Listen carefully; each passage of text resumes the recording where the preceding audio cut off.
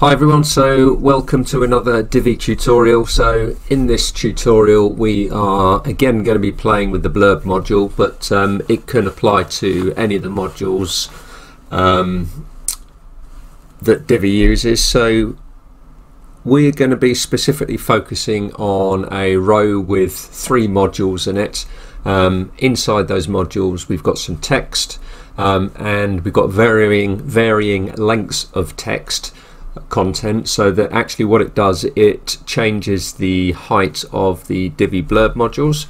So let me just show you what I mean. So when you've got a column of, can be 2, 3, 4, well, multiple blurb modules in this instance, but it can apply to any module like a text module, anywhere where you've got varying length of content. So on these, on blurb module 1 and 3, I've got the same length of text, but on blurb module 2 you can see that actually we've got more text, and therefore it makes the module bigger than the other 2. Now what we want to do is obviously we want to have all of the modules the same height, and that just makes things nice and neat.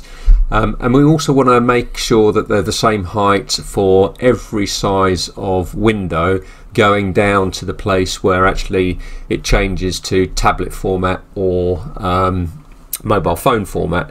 In those formats it really doesn't matter, because you don't have them next to each other like this, you have them one under another. So what I'll do is I'll show you. So this is a typical tablet format where they all drop down under each other, so you haven't got to worry about the width on there, but you do need to worry about the width in all sizes of window up until it changes to tablet format. So as you can see here, if we expand it, the number of rows changes on all of the modules, but we want to keep them all the modules all of the same size. So I'm going to show you how to do that. So the first thing that we want to do is we want to come into our page, and we want to edit the row. So in this instance it's the green icon, the green area here. We want to go in and we want to set the design element, so we go to the design tab.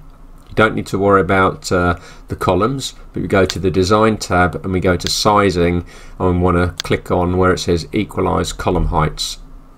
So we're going to OK that, and then we're going to update. Now this in itself doesn't change the height of the blurb modules, but what it does, if you've got multiple blurb modules, so for instance if I had 6 blurb modules here, then what it will do, it will equalize the row height only. So it's not going to change the size of your module. So if we go back to our page here and refresh it, there's going to be no change at all.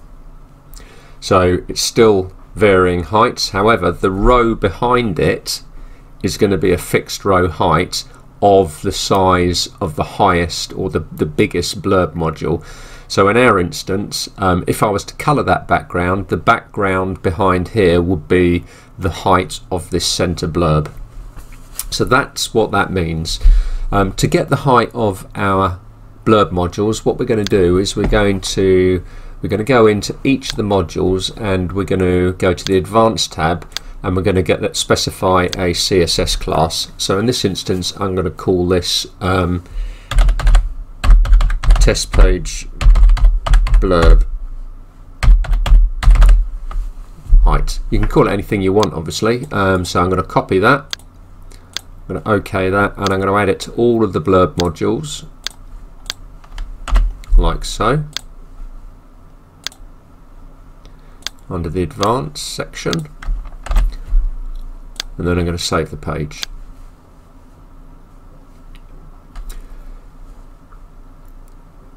So that's it. The next thing that I want to do is I want to go to my theme editor. Now basically what we're going to do, we're going to add some CSS. So because I'm using a child theme, I use the theme editor. Divi, however, you can go into your theme options and you can add it to your custom CSS here, and when Divi updates it won't mess around with it, so it will always honour what you've got specified in your custom CSS. But in our instance I'm going to be doing it in our child theme CSS. So what we want to do is we want to add our CSS class, and we want to use something that's called, we want to specify a minimum height, so we're going to use min height,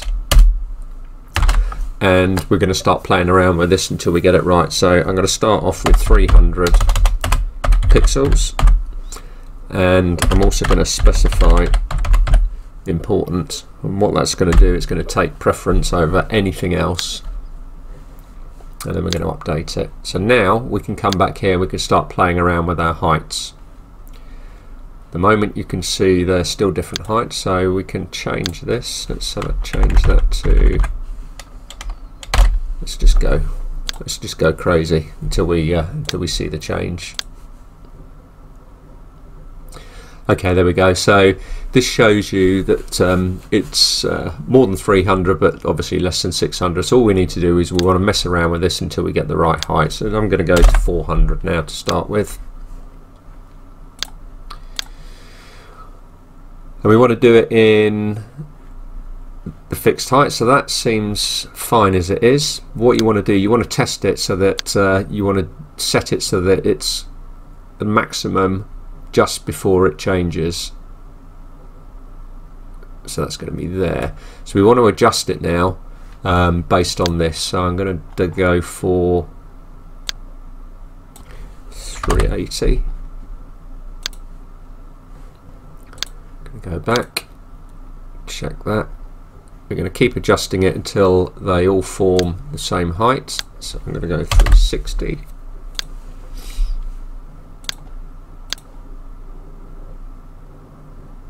Okay, as you can see here, 360 is not quite enough, so let's go 370.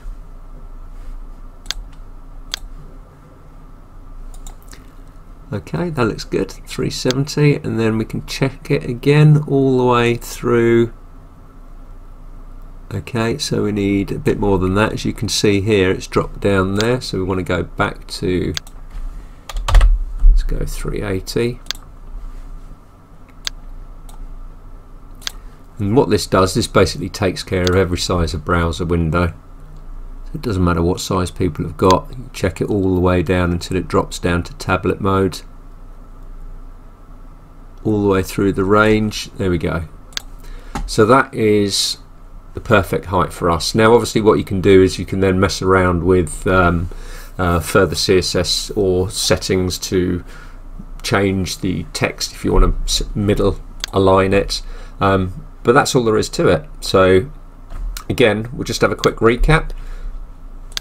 So to change it, you want to go and edit your page.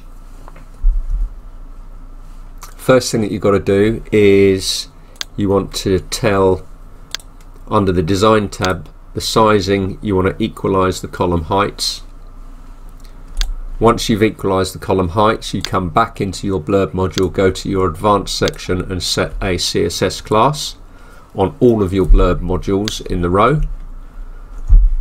Once you've done that, you then come back in and you specify your CSS. So you give it a minimum height of whatever you want it to be, and then we can go and view our page. Going to inspect the element, and if we go into the element and have a look, we can see here there's our CSS class, test page blurb height,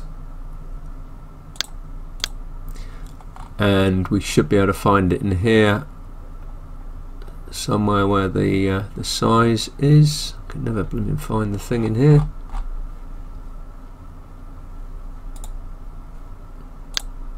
Inspect element. Where is it? Where are you hiding? Height is set to auto in there.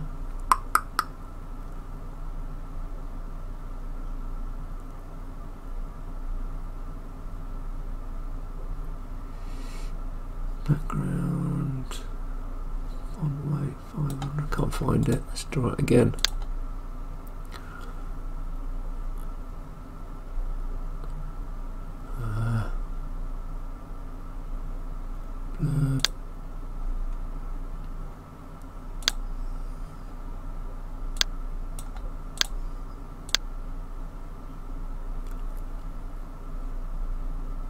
There it is. Sorry about that, found it. I knew it was in there somewhere. It's just getting the right place. So you can see the minimum height there is set to 380, and important overrides everything else. If we untick it, you can see quite clearly it changes it back. So that's all there is to it. If you found that video useful, don't forget to give us a thumbs up and like it. But if you can also subscribe to our channel, that'd be fantastic, and we will keep knocking out Divi videos as and when we come across really useful info that's going to help you guys out. Just like to take this opportunity to thank you for watching. See you soon.